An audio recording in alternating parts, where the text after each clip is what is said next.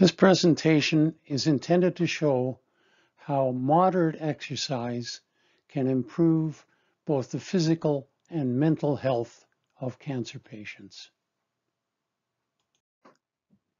I don't have to tell you about the difficulties of living with cancer, but I can assure you that regular, moderate exercise will improve your quality of life.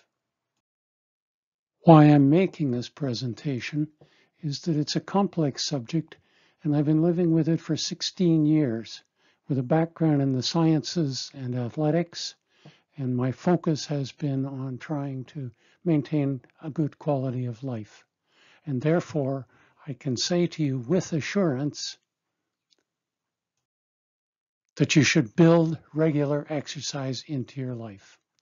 And this presentation will discuss what the benefits of that are, the demonstrated benefits, how much exercise you should do, what types of exercise, how hard you should exercise. And if you're overweight, that's a complicating factor that we will deal with. And at the end, I have a few personal suggestions from my own experience.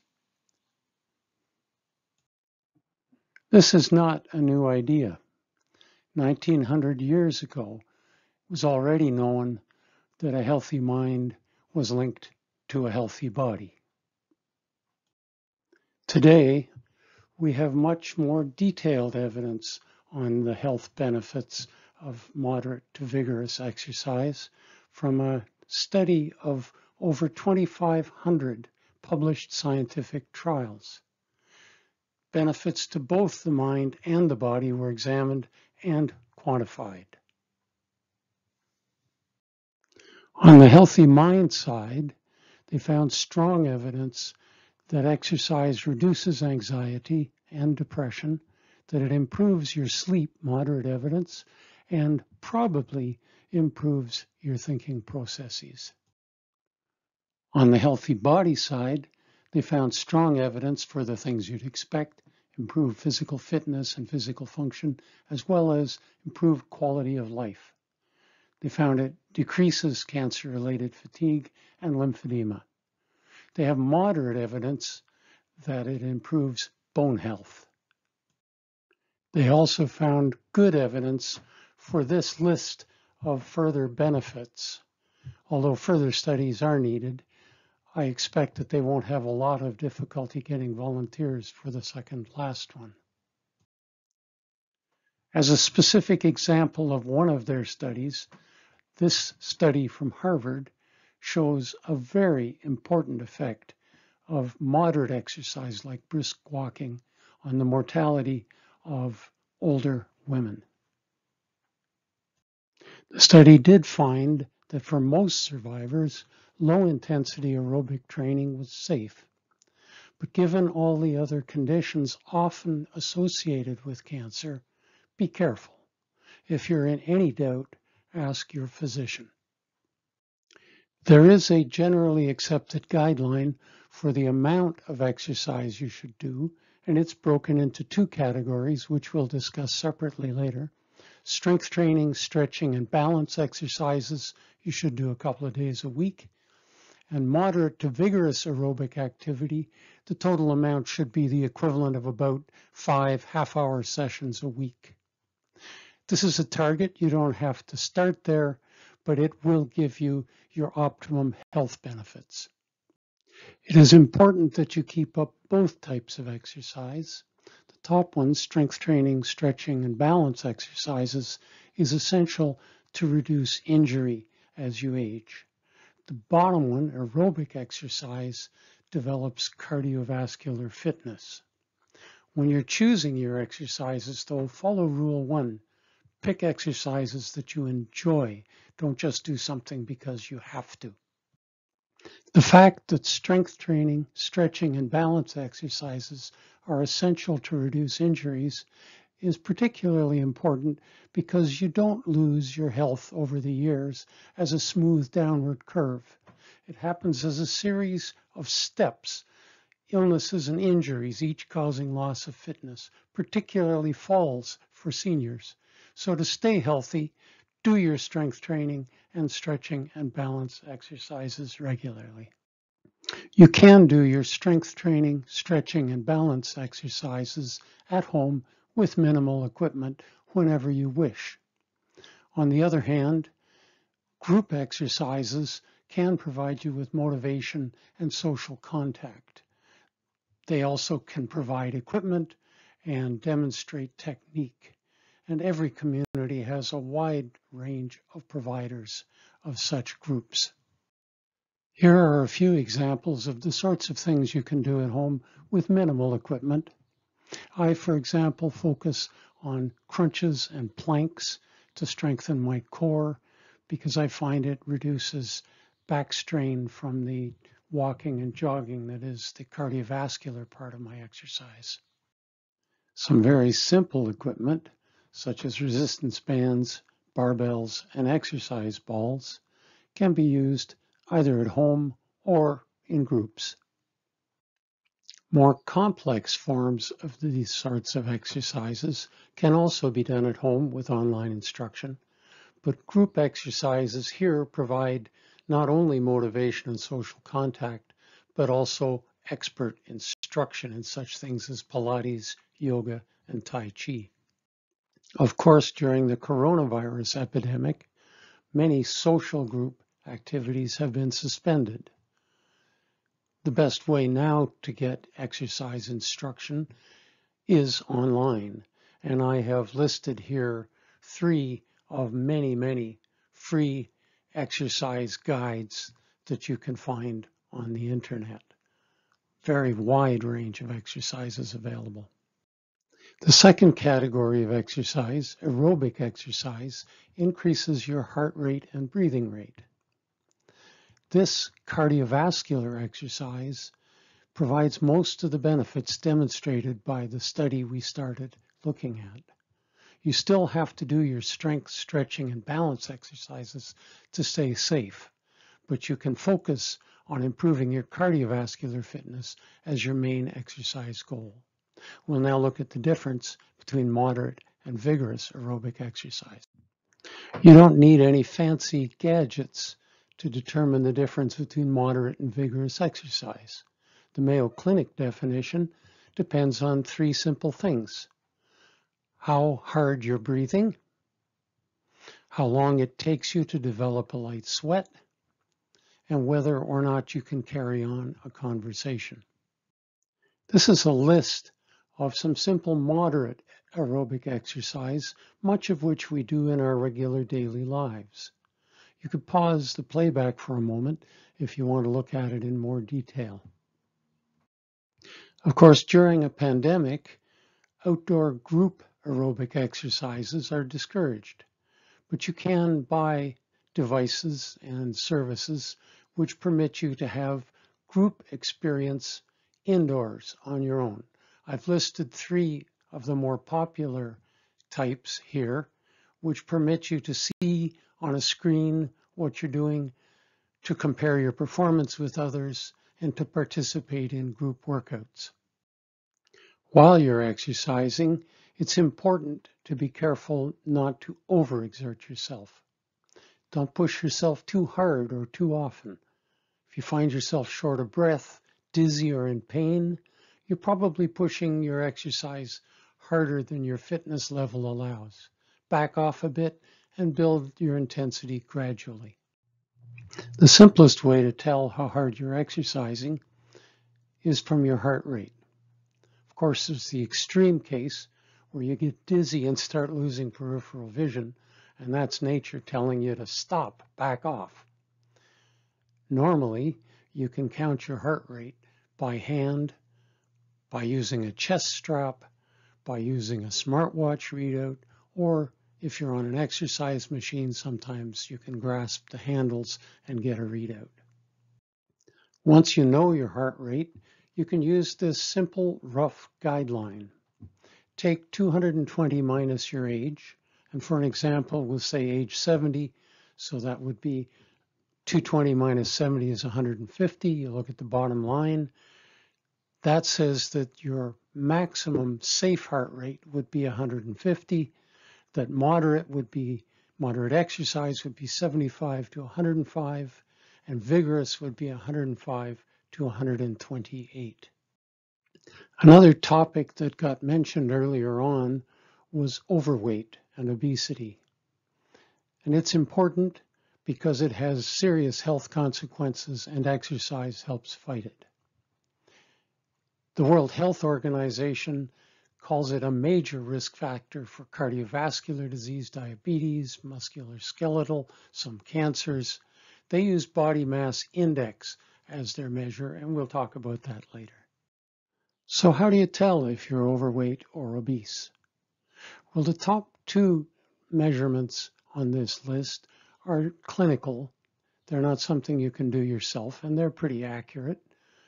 Some people have a bathroom scale, a digital bathroom scale that'll give an approximate percentage fat. But the simple standard ways of telling whether you're overweight or obese involve waist measurements, skin fold calipers, or the body mass index we mentioned before. Clearly, waist measurement is the simplest rough standard. This is an example of a chart you can find online in inches or in centimeters, which shows you the healthy, the overweight, and the obese ranges for waist measurements for women and for men. It's very rough. It doesn't allow for bone densities and heights and so on. But if you're in the red zone, you shouldn't take much comfort from that. Another simple rough measurement can be done with skin fold calipers. If you bought the AccuMeasure caliper on the previous slide, it would come with charts like the following here for men and for women, and again divided into zones for healthy, overweight, and obese, although here they're being politically correct and simply calling them average and above average. Finally, we come to the World Health Organization's body mass index rough measure. It's a simple formula, your weight in kilograms divided by the square of your height in meters. And there's an example worked out here which shows an average looking adult male, and it comes out to be a BMI of 27. You wouldn't think the person looked abnormal because that's overweight, but over half of Canadian adults are overweight, so there's room for some work. Obviously, the simplest way to lose weight is to reduce your calorie intake, and especially to avoid unhealthy or empty calories, like those in that rather attractive picture. They make up about almost half of Canadian adult daily calories, so there's lots of room to reduce them. And it's important because the people who eat most of those are 32% more obese than the people who eat the least of them. The other way to lose weight is to burn more calories. If you expend about 3,500 calories with moderate and vigorous exercise, you will lose about a pound of weight. We will now look at some rough guidelines on the calorie consumption associated with various activities. The simplest way to tell how many calories your exercise is burning is to compare the level while you're exercising with your basal metabolic rate, which is the amount of calorie consumption you have when you're just sitting about. Averages about 60 calories an hour for American women and 75 calories an hour for American men. If you compare tasks with this basal metabolic rate, you get metabolic equivalent tasks. And for light intensity, something like walking at 4 kilometers per hour, you see that your rate is about almost 3 times as high as when you're just sitting about.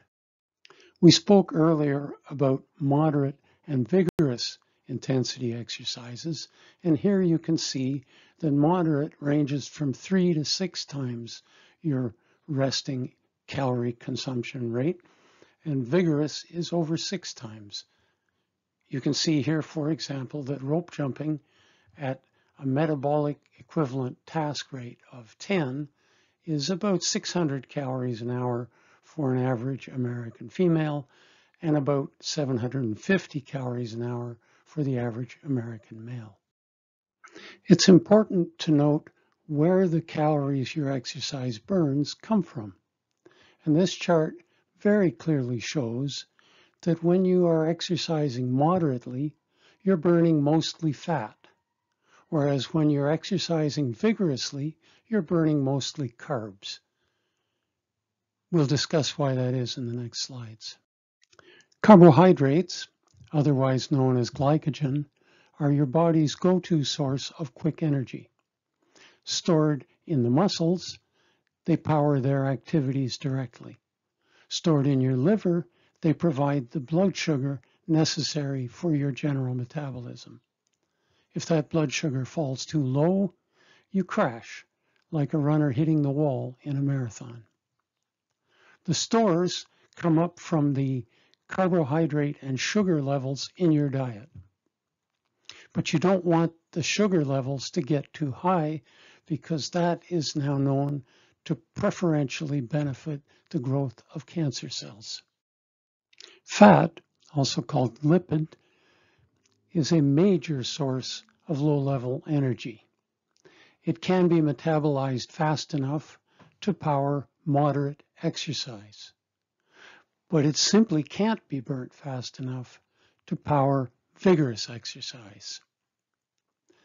You can see there's a difference between male and female fat distributions, but one thing that isn't obvious is that these fat deposits are in fact an organ which produces hormones, and they are pro-inflammatory, so they can become a chronic support for atherosclerosis and diabetes. Although we showed that moderate exercise is best for burning fat, there are some real benefits to inserting some short intervals of vigorous intensity into your workouts. It will improve your cardiovascular fitness and therefore the levels of hemoglobin, the muscle mitochondria that provide the power, hormone output, and strengthening your bones. Also, as you age, methyl groups accumulate on your DNA, reducing its effectiveness, and vigorous exercise will reduce the rate of that methylation. There's also a protein that benefits your survival of nerve cells called BDNF, which is also increased by vigorous exercise.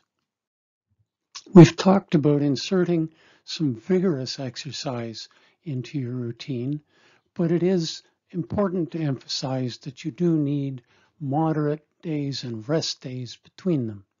I think of my training pattern as a sawtooth with teeth of gently nudging the limits by pushing a little faster or a little farther than usual, and the notches are the rest days. And they are important because when you're doing vigorous exercise, you're creating micro tears in your muscles, and basically you do things that need recovery time. Obviously, again, I'll mention that the stretching, balancing, and core are essential, and that you must stay hydrated during these exercises. My own background is as a runner, and now I'm a jogger, and therefore I have a fair amount of experience, and there's a few general things I think I should say. First off, if you look at the two figures on the right, the one on the left is too upright and is landing on the heel of the front foot, and that is a bad thing. The shock of that heel landing passes through the ankle, the knee, and the hip and damages things. You'll have injury and you're running inefficiently. The way to avoid that is to increase your cadence, shorten your stride, and put in more strides for any given distance. It's not easy to do. I try for 80 paces, that is, say, left foot falls per minute. And I find that difficult. You have to think about it. It's a technique thing. Most people have fewer strides per minute, and it does require some work to change it, but it is worth it. You'll run more efficiently and with less injuries. There's a way to tell whether this is a problem for you, and that is to look at your running shoes. If the heels are worn out more than the rest of the shoe, then that means that you are striking too much on the heel. That doesn't mean you're supposed to try to land on your toes or anything. The proper way to land will come down gently on the heel and roll forward and take off the toe. When you're finished, you'll take off from the toe, and that just happens naturally as you increase your cadence. You also notice that the figure on the right has a little more angle forward than the very upright one on the left, and that is better for efficiency, and it's something you should try to maintain going uphill, going downhill, going on the flat. Most people, when they're running uphill, tend to lean into the hill forward, and when they're running downhill, they tend to lean back away from the hill, and that disturbs the action of your legs. The efficient action is always at the same angle to the ground, so you want to learn to retain that angle for efficient leg motion and to reduce injury. Now, there is an old saying, that which is measured improves. Anytime you want to get something improved, you got to track it to see what you're doing and how the results are from what you're doing and whether a little change in this or that gives you better results. And for exercise, the logical thing to do is keep a log. And this thing can be very simple, as you see. Just scrawl out what you did, keep a record of it, and then when you see how your weight is moving, when you see how you feel, you can look at the log and see whether you're due for a day of rest. You can look at the log to see if you haven't been doing enough. It's a very useful tool. Obviously, the log could be a little more complicated. This is an example of an extract from my log, and you can see in it that I track my levels of activity fairly carefully. And one thing I do watch is my minimum overnight pulse from a smartwatch. And you would see, for example, that the 1st of January, it was running a little high, so I took a day off. And you can see that on the 5th of January, it was down to a lower level, and so I put in a couple of harder days, which drove it up and so on. So I use that to regulate my training a bit.